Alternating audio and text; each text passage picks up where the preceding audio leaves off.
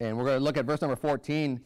And this is what I was talking about, and this is why I want to go over a lot of these different things where more specifics on the prayers.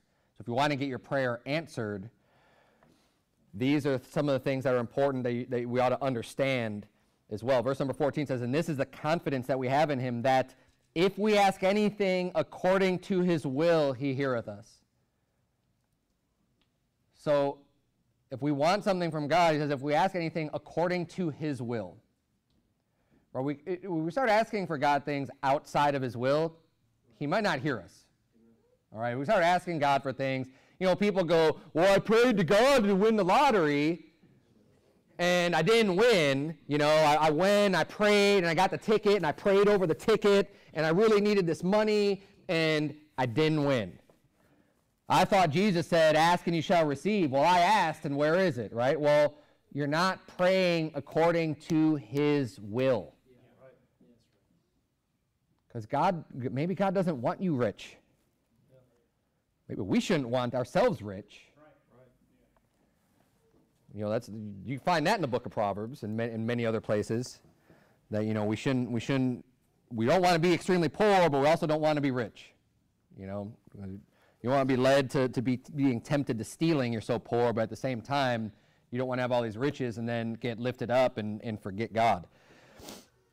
Verse number 15 says, and if we know that he hear us whatsoever we ask, we know that we have the petitions that we desired of him. So the key is getting him to hear us. Well, if you want him to hear you, let your prayer be according to his will.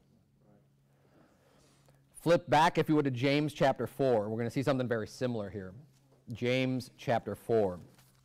Just go backwards a little, not very far in your Bible, to James chapter 4.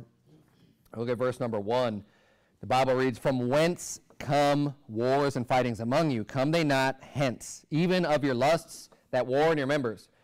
Ye lust and have not, ye kill and desire to have and cannot obtain, ye fight and war, yet ye have not, because ye ask not.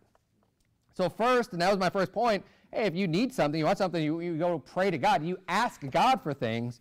He's right here, you don't have anything because you're not asking. But then he follows this up in verse number 3. You ask and receive not because you ask amiss, because you're asking for the wrong things, that you may consume it upon your lusts. So consuming things upon your lusts, that's not God's will. I mean, I hate to break it to you, but if you want to just fulfill your lusts, your lustly desires of your flesh, that ain't God's will for your life. He wants you to live godly and righteously and spiritually, not carnally and living for your flesh. And when people are asking just for a whole bunch of money, well, why is that? So you can spend it on yourself, typically, right? Oh, I want this and this and that, and people get covetous, and covetousness is a lust. So when you're desiring things, you just want to have things, and oh man, if I won this, I'd have this and this and this and this and all these things that you want to buy. That's covetousness. And God's not going to hear you. You're not going to receive because you're asking amiss. You're asking for something that you shouldn't be asking for. You're asking for something that's wrong. And here's the thing, and praise God for this. I'm thankful to God that he doesn't just give us everything that we want. How horrible of creatures would we be if we got everything that we wanted or we thought we wanted and that we asked for in the sense of things that are bad for us? I mean, it happens with children. Look at the children who, oftentimes would be the case is when their parents split up and then they want to win over to be the one that their child loves more. I've seen this I don't know how many times. It's horrible. And they want to be the child's friend instead of their parent.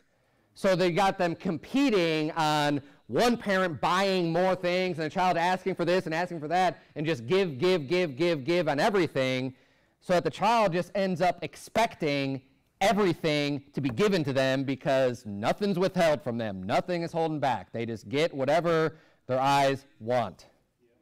And it spoils the child and gets a bad attitude where they start getting entitled and thinking that they deserve all this stuff. And oftentimes the things that they get they shouldn't be getting it all anyways because they're not good for them.